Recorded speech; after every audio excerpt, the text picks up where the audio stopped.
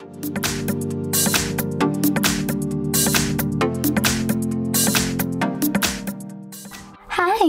In front of me is Huawei Mate 20 Lite, and today I would like to show you how you can set up face unlock on this device.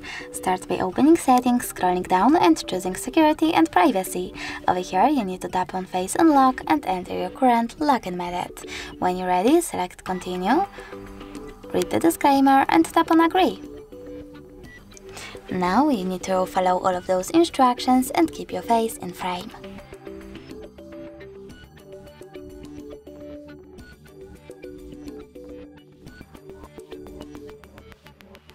Over here you can adjust some of those options, but you can also just tap on home button, and now when I turn off my screen, then turn it back on, I can see that face unlock is working properly, so all I need to do is swipe up to open my device. Thanks so much for watching. If you enjoyed this video, leave a like, comment and definitely subscribe.